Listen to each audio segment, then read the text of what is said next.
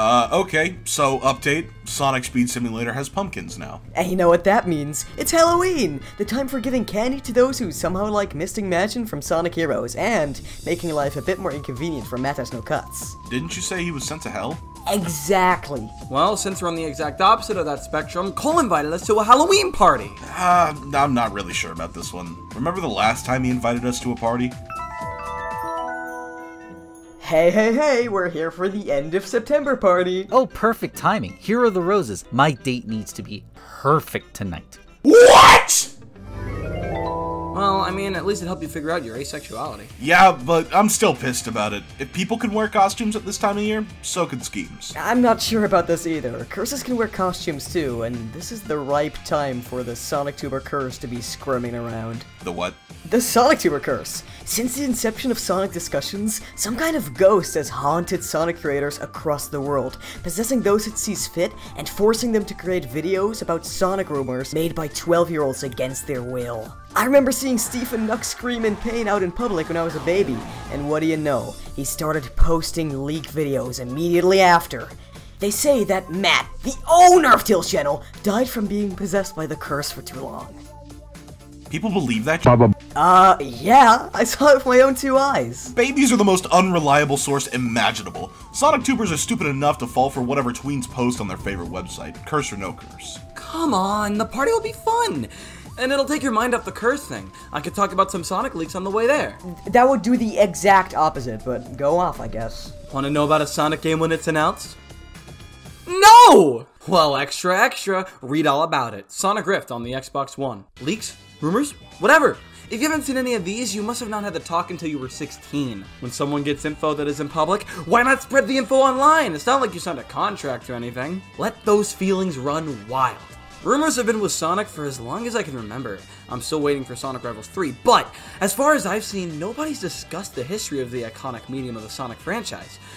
Until today. As per the season of the Spooks and Scares, I'm gonna go over the history of Sonic rumors and laugh at our past selves for even thinking about believing them. One rumor that persisted in the early 2010s was Sonic Dimensions. No, not the LEGO Dimensions expansion that would eventually become one of the best games in the series. Sonic Dimensions was set to be a Wii U exclusive game that was somewhat of a sequel to both Sonic Colors and Sonic Generations. The story would have revolved around some kind of split in the multiverse, causing Sonic to split into different colored versions of himself with different personalities. This was very similar to an issue of the Sonic X Archie comics, yes, those existed, where Sonic was split into different colored versions of himself with different personalities. Each one would have given him a different ability, like the red one giving him fire abilities while making him slower, or the purple one giving him abilities similar to Big the Cat. Whatever that meant. This was reported by TSSE News, and we all know how they ended up. Eventually, Takashi Iizuka, the head of Sonic Team, was asked about the legitimacy of Sonic Dimensions, with him saying, "I think it's a complete hoax," while laughing it off. Now, were we stupid to believe this? Not really. TSSZ was considered reliable back then, and big faces in the community had said that the person who sent the info to the person who broke the story had no reason to lie due to their position in the industry. But clearly they did. Well, what about Sonic Mach 2? Back in May of 2015, Orbot's German actor listed a game that he would be voicing the character in called Sonic Mach 2 to be released in 2015. Shortly after, he took the listing down, which kind of added legitimacy to it. Someone even asked Suzuka about it, and he said that Sonic Team wasn't developing it. Well, that settles it then. Sonic Mach 2 is real, right? The next mainline Sonic game was Sonic Forces. However, there was one Sonic game that was announced shortly after this rumor and was slated to be released in 2015. Sonic Boom, Fire and Ice. Orbot was in that game, look, see, there he is. On top of that, the Mach 2 title fits with the theme of Fire and Ice. Kind of. This game is a lot faster than Sonic Boom Shatter Crystal, the previous game in the series, increasing Sonic's speed as well as shortening the length of each level, which was a massive complaint with the first game. And this game has 2 elements that you take control of. See? 2 elements? Mach 2? I'll shut up now. I swear this better not be another dating scheme. Oh, no, that's next month. This is a full-on, naturally and artificially flavored Halloween party. Good. Keep it that way. Alright, VMAG, what did you dress up as this time? Well, I was told that going as a Wisp again wouldn't be a good idea, so I've decided to go as Zavok. I hope that'll please everyone this time. Uh-huh. Shamix isn't dressed up, though. He's just in his regular Best Buy attire. What's up with that? Oh, he's in a costume alright. He was fired from Best Buy after his boss went insane, so he's dressing up as the scariest thing possible. His boss? No, a Sonictuber. I know too much. Well, do you know about Sonic Village? What the f is that? A state? Maybe. A year after Sonic Mach 2 was leaked, another Sonic Boom game was being talked about online, Sonic Village. Out of nowhere, the official Sonic Facebook page advertised a game called Sonic Village. It was a mobile game where you could design your own Sonic Boom village with unlockable materials and characters.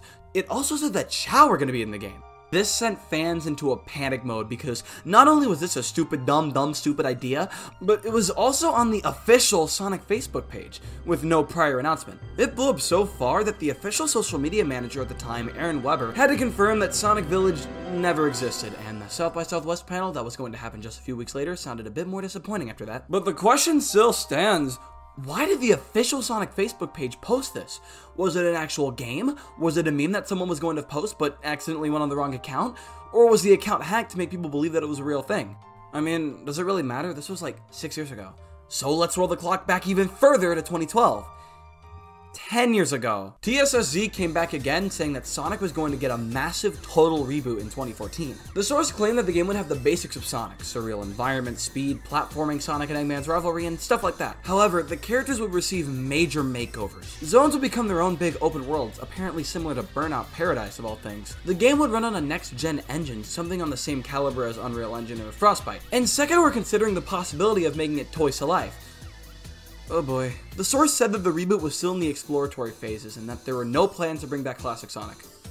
That should deconfirm this rumor immediately. However, most of the things described by the source were very similar to the Wii U game Sonic Boom Rise of Lyric. It was a total reboot of the series that was released in 2014. It had the environment, speed, and platforming that Sonic games were known for, but did it in a way that was completely different from other Sonic games. Zones were entirely redone to be more open, and the game ran on CryEngine 3. And the dates kind of add up too. The game was in the planning stages around this time. I don't know what the Toys to Life thing was about, but I'm glad they didn't do that because we wouldn't have Sonic Dimensions if they went through with it. Alright, that's it. I've had enough! All this constant talk of Sonic leaks is making me anxious. Not to mention, I've been hearing knocks on the wall and constant breaking of glass all night. The Sonictuber Curse is among us, and I am horrified! Ender, X will discuss his random stuff every other week. The knocking on the walls is my roommate Rudy trying to leave his solitary confinement. And the glass breaking is VMeg dropping every plate he picks up. You're paying for that. Okay. Alright, fine, but I still have my doubts. There's gotta be something up with this party, and it's not that X-Pool hasn't talked about 4chan leaks yet. Do not even start! 4chan, a middle schooler's favorite after-school website. Aside from being the home to shutting down, it's been the #1 hotspot for Sonic rumors for years. 12-year-olds can easily post false information online with ease. Sonic Rivals 2 is coming to Stadia? Sure! Sonic Forces was made as a stopgap for Frontiers? Why not? Sonic Adventure 3 to include Six the Badger? What? Alright, that's enough scary stories for today. I'm gonna go pick something up from Kroger. Don't do anything stupid. Sticks the Badger? Who the fuck would put Sticks the Badger in SA3? In 2016, a supposed former QA tester at Sega of America posted a long thread saying what the 25th anniversary Sonic games were all about. And to add credibility to his post, he shared an image of his Sega job identification card, which was actually identical to how other cards looked in the office. Too bad he ruined his credibility once he started sharing the information. 2 games were said to be in development, one 3D and one 2D. Okay, pretty accurate so far. We had Sonic Forces and Sonic Mania for the anniversary, which were 3D and 2D respectively. What does he have to say about the 3D game? The 3D one is officially titled Sonic Adventure 3. You could have just said LEGO Dimensions. SA3 was said to have 6 playable characters just like the first game. Sonic, Tails, Knuckles, Shadow, Silver, and Six the Badger. I'm not reading the rest of this portion. What's the 2D game all about? Sonic Genesis, the Origin of Chaos. It seemed to be a Sonic-only game where he would be sent back in time to when the Chaos Elements were first created. The only things the leaker said he saw from the game were Green Hill Zone and a futuristic casino stage. Interestingly enough, this is somewhat similar to what we saw from Sonic Mania when it was first revealed. Sonic was the only playable character in the demo, and the only stages we had were Green Hill Zone and Studiopolis, the latter of which had casino-themed elements in this modern-looking city. I'm not saying he knew about Mania, I'm just saying that he had a keen eye for quality titles. The leaker ends his thread by saying, "Happy 25th Sonic! Stop sucking, please." Well, I'm sorry to say, Mr. Leaker, he hasn't stopped. This Project Sonic 2017 screenshot made the round showing it was from a PlayStation meeting. Yes, the #1 place to see gameplay for Project Sonic. A PlayStation meeting. Sonic Runners will be a full-on Sonic game for smartphones with Sonic Unleashed gameplay. Obviously, Sonic Unleashed, the game that can barely run on the hardware it was released on, will run flawlessly on iPhone 4. Sonic Rings, a new Sonic game to be revealed at South by Southwest 2020, coming to Switch, PlayStation, Xbox, and Google freaking Stadia. Well, normally I'd say Google Stadia being here confirms the leak, but there was no South by Southwest 2020 in Ba Sing Se. Sonic Rift, the most iconic fake Sonic game of all time. It had a similar synopsis to Sonic Dimensions, where Sonic had to deal with a multiversal crisis, but without the cool parts. Just a regular boost game with a dimensional story. Why did people believe this? It was in multiple leaks throughout the late 2010s and early 2020s. It went from small, stupid leak to being covered by Madness No Cuts. You think him being worried about this game is part of the reason he was sent to hell? Metal Sonic will be a skin for Sonic in Super Smash Bros. For 3DS.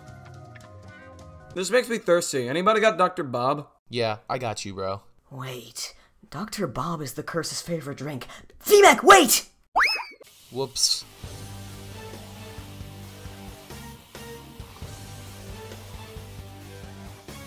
The Sonictuber Curse! The Sonictuber Curse is real! You dare have the audacity to discuss fake leaks willingly? I mean, they were kind of funny. Fine. I'll show you what Sonic leaks are truly capable of. Hey yo, what's going on everyone? It's your boy Chow Mix, and today we're going to be going over an amazingly credible leak for a game called Sonic Rose. Sonic Rose will feature Sonic I am never drinking Dr. Bob again. What would you? I didn't expect Ender's nonsense to have credibility. Well, the curse feeds off of fake leaks, right? So what if we fought back with real leaks? Does anyone have any real leaks that they could discuss? You ever read the Sonic movie Reddit AMA? Sonic is going to have hyper-realistic fur texture, which is what I've always wanted. Start talking already! Okay.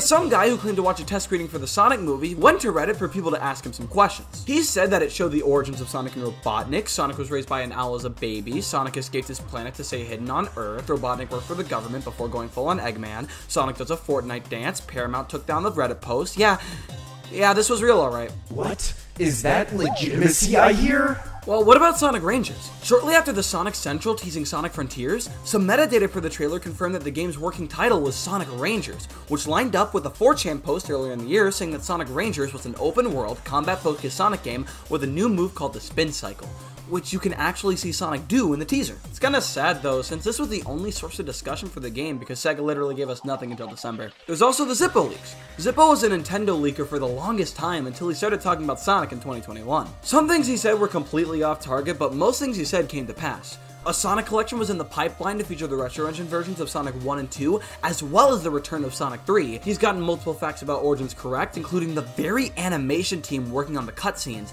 and he even revealed that Sonic Rangers' final name would be Sonic Frontiers. He's gotten enough fake stuff to where someone would understandably write him off entirely, but I believe he's got at least some credibility to him. Now where's the 2D game, Zippo? And, of course, how could I possibly forget about the infamous Larry leaks? The Larry leaks were two forums posted discussing two different Sonic games. The first one was in late July 2016 and discussed a game called Sonic Wars, where you could create your own custom avatar that teams up with the Resistance in a war-torn world where Sonic and Tails are missing. He made it sound far cooler. Then he came back in 2018 saying that Sega was working on a fully Sonic-based racing game made by the people who made the Sonic and All-Stars racing games. He made it sound far cooler. After the racing leak, Larry was never seen on the internet again. Nobody knows where he went. He could be you. He could be me. He could even be Izuka himself. Maybe. Wait, something's happening! Never discuss Sonic Genesis, the origins of chaos. Worst mistake of my life. Sorry I took a minute. I had trouble looking for the cash register. Get out of my house. Cole, you don't understand! It was the Sonictuber Curse! It was real the whole time! Oh my god, no it wasn't. Get out of my house! I don't think the curse was real.